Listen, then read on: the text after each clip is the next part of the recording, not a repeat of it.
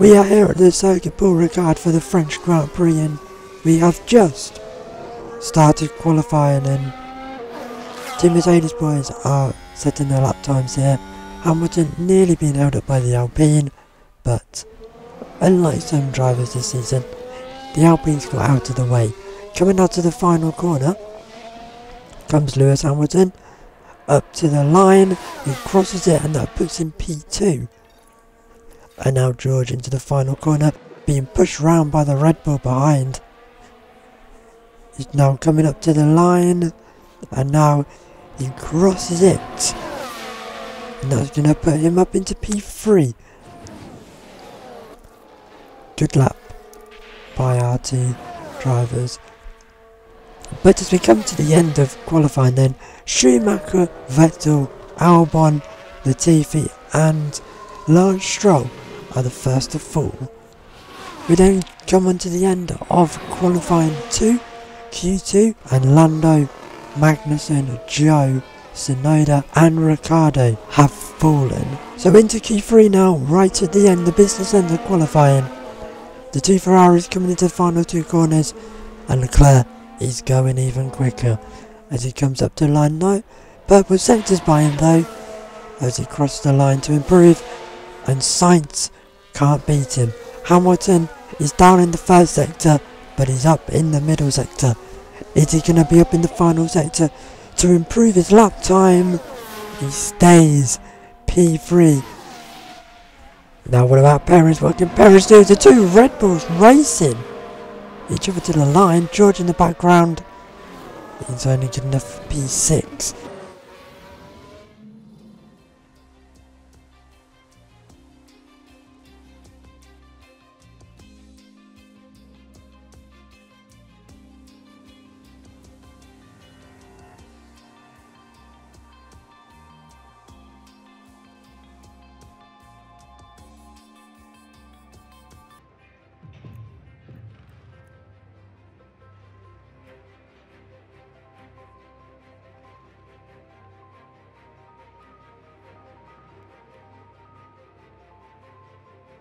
It's bright and sunny as the drivers line up on the grid.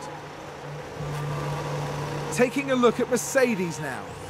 After an impressive qualifying performance, they're starting today just behind pole. We've got the other Mercedes here. With a top 10 position on the grid, this race could really go either way for them.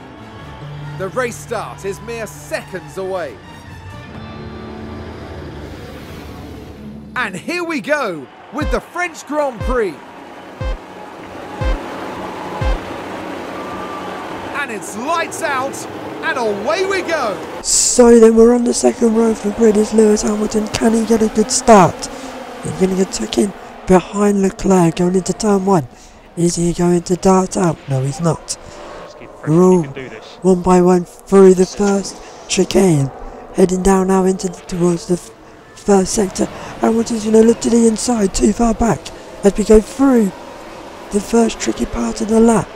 Perez ahead of Sainz in the background. George doesn't look to have gained any places either. And now onto the back straight.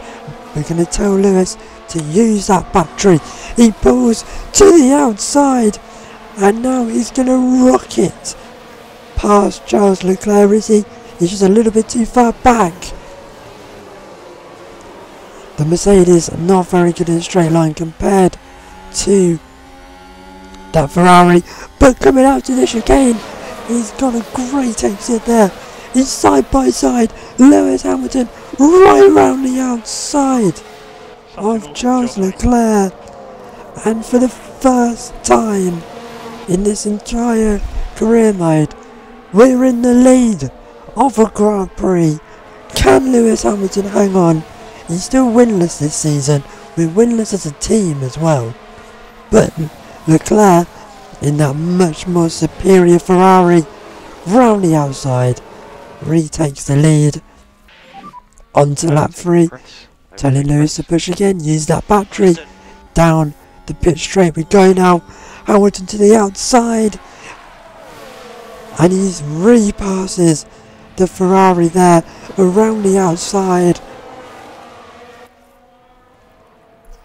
And further round the lap 4, back at him comes Leclerc. This is very much changing of the guard kind of battle, as Leclerc takes the lead of the Grand Prix.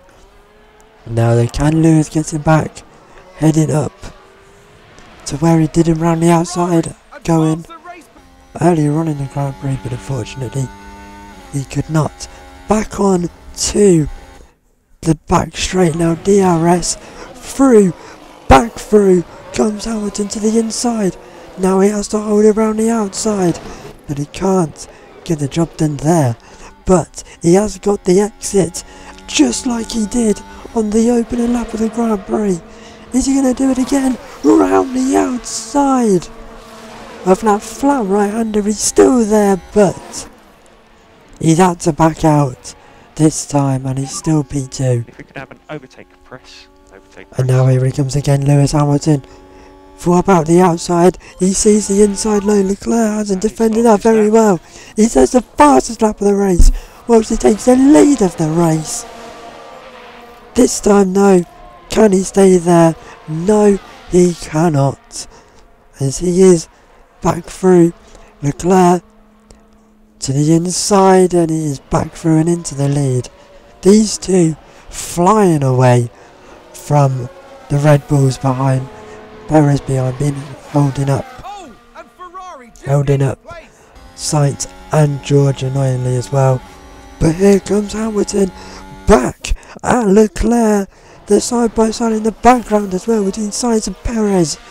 We don't care about that because Lewis Hamilton is back into the lead. But it was only going to last so long. Yes, again, back through comes Leclerc on the inside. Lewis, we're telling him to defend, but he is so vulnerable going down into that chicane. I think I mentioned it last time out. We are, as he re-overtakes Leclerc here, we are recorded this on much older patch when the game first came out. So the DRS is still very, very powerful in these videos, as copy and paste. These are different laps. This is copy and paste lap after lap after lap. Lewis gets him into turn 1. Leclerc gets him back into that chicane. Further back though, Hamilton has re-overtaken him as Sainz gets Perez, and this is kind of George's battle. He's just sat there, stuck behind the Red Bull and the Ferrari. But it's the other Ferrari yet again. Hamilton interestingly going offline and just allowing Leclerc to roar down the racing line and back into the lead of the Grand Prix. But we're back onto the pit straight. Here Hamilton goes again to the inside. This time it did take him a few laps to get a little bit closer, but he is through and up back into P1. You know what, they can keep doing this as long as Hamilton is in the lead at the end of lap 53. I do not care, but Leclerc has got back through. And now Lewis is going to have to do it again. This time he didn't get it done into turn 1, so he's going to have to do it down into the chicane. To the inside now. He's too far back to do anything, and he's gone off. Hamilton's long term. No! What is he doing? He's never made mistakes like that. He doesn't make mistakes. And now he's left vulnerable to Carlos Sainz behind. Oh, it was looking so good. Lewis, when has he ever made mistakes like that? We're going to have to tell him to push now, because the DRS is so powerful. It's going to be so hard for him to get away. And just so Sainz gets through. But this is so frustrating because we know he has the pace to stick with Leclerc. But he does re-overtake Sainz. You can see Leclerc now wiping the sweat off his forehead, I guess, there, as he is back on his own. As Sainz re-overtakes Hamilton, he retakes the fastest lap of the race as well. We're going to skip on a little bit. Sainz on the inside, they're going side by side again. Now up towards the flat right-hander. This time Hamilton's on the inside. They're neck and neck as they go into the corner. Who's giving up? Neither of them are. They're both keeping their foot in. But in the end, Sainz has to back out of it. But on to lap 19, through goes Sainz once again. And this is just letting Leclerc get further and further down the road, when we know Hamilton has the pace. But on to lap 21 now, Leclerc is in to box, and Ferrari for once have got a good strategy and put him out into a lovely little gap. And now we know Hamilton has the pace, so I think the best thing to do is to take him out of this DRS train and allow him to push, and hopefully beat these out and get closer to Leclerc again. So into the pits comes Lewis Hamilton. It does mean he's going to have to take the tyres quite far, but in the long term it could work out. As now he is going to come out, that's Leclerc. And now this is Hamilton coming out of the pits, and he is actually, we found him a nice gap, but only just because you can see the pack behind him. That was crucial that we got him out. This is Max Verstappen though, around the outside of George and gets the job done. This is Max Verstappen, who was qualified last after his penalty, and on lap 30 he's now in the podium positions. He switched this game onto easy mode. Like, that is not normal, that's not human, like, at all. That's unbelievable. But onto the mediums goes Sainz. We're putting George onto the hards. We've managed to get his mediums as far as those hards. But now, here is the crucial bit. Where do all of they come out compared to Lewis Hamilton? Leclerc is going to beat them out. We don't really need to worry about that. But where is Hamilton? He's nowhere to be seen. Sainz goes through. There he is now. And our little strategic hope has not worked out, because actually we've put him behind George when he was really a lot further up the road. And now you can see Max Verstappen is in the lead of the French Grand Prix. It's taken him 35 laps to go from 20th to 1st, and he wins the French Grand Prix. That is an unbelievable drive from Max Verstappen. No one in the history of the sport has ever done that. And how do you physically stop him if he can start last and still win a Grand Prix? It's going to be the two Ferraris who round out the podium.